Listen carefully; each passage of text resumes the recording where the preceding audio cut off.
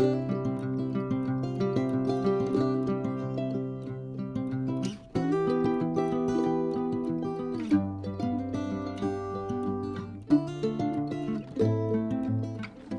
good morning. Our 2021 muzzleloader elk hunt is in the books. Ryan and Zach made it for a pretty good time. Zach was shooting his 54 caliber CVA mountain rifle, and Ryan was shooting his 54 caliber round ball Thompson Center Hawken rifle. I'm shooting my 50 caliber Thompson Center Hawken rifle with Hornady 385 grain hollow point hollow back slug with 90 grains of 3F powder, Goax of course. But it's been a good hunt. We've all had a good time. No elk were killed. We sure had a good time.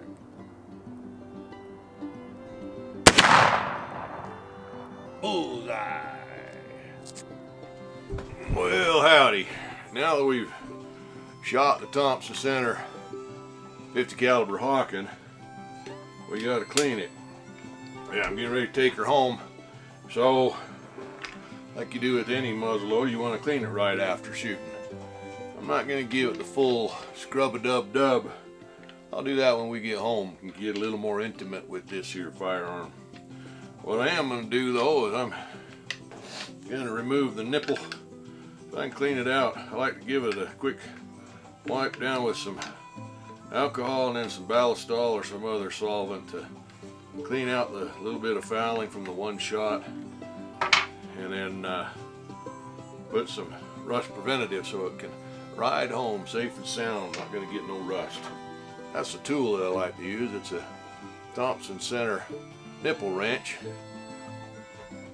Makes the job a little easier. So I don't douche it down real heavy with the alcohol swabs, but enough that it knows it's had a shot or two. There's a little alcohol on there. I'm going to take my range rod. Oop, eat my table up. Run that badger down there. Little muscle to get her out of there. There we go. And even after one shot, you can see she gets a little bit fouled up and dirty.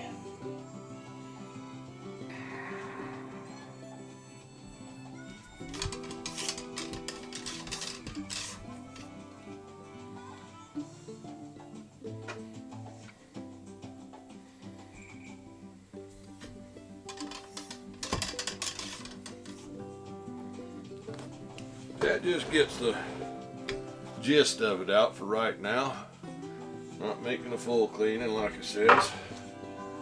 I'm going to take a little ballistol on a Q-tip. Wipe out the flash hole. Hammer. All that area got a little bit of flash that could cause corrosion on the way home. Wipe down the nipple a little bit. Always want to wipe down your nipples. Good practice. Lube them up a little bit around the thread so they don't corrode. And we just put her back in until it's time for the big wash. Somebody back at the ranch coming through the door. I can hear my sneak detector going off.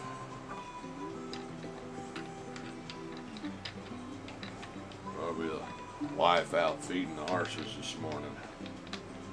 She's feeding horses while I'm hunting and laying on the mountain. And give us a clean piece of cloth.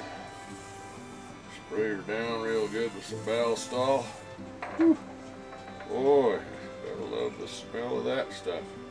That smells like victory.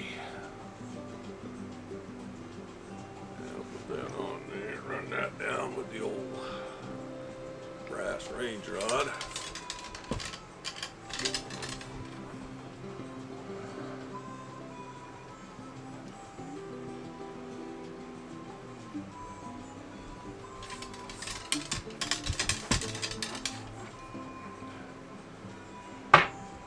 And we'll run one more down for good measure. Like I said, this is not your full clean. This is when you shot once or twice and you want to wipe that gun down and get home and give it a real good douche down in the bathtub or the kitchen sink or wherever Mama lets you clean your muzzleloader. I can clean it all the way on the range. We've got a storm coming up here on the mountain, and I got to get my camp trailer loaded up and get off the mountain from the elk hunt before I get snowed in. So I'm just doing a basic range clean, what I call it, and then preserve with a little ballistol so she don't corrode on the way home. The ride home's only going to be about 4 hours, but I don't even want 4 hours worth of key erosion going on in my gun. But anyway, that's it. Had a great hunt. Hope you enjoyed the video. Mind your top knot.